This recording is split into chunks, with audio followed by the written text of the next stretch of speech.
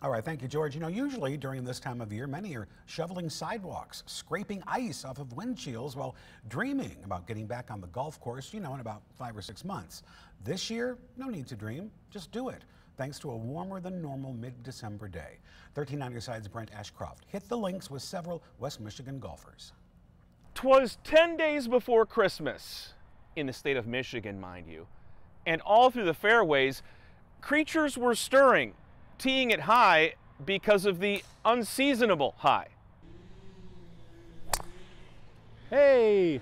This looks normal for Florida. It's crazy how it's 60 degrees in the middle of December. Certainly Arizona. First thought that came in my mind was golf. But Michigan? Got to get out and get it in, you know? Evan Hoving and his buddies thought the same thing. If there's no snow on the ground, we're golfing. Instead of snow blowing 9 inches. I parred the first hole, so that's pretty good. It's 9 holes. Yeah, we're supposed to be like sledding and ice skating and whatnot right now, but here we are continuing the summer traditions. It wasn't just the young.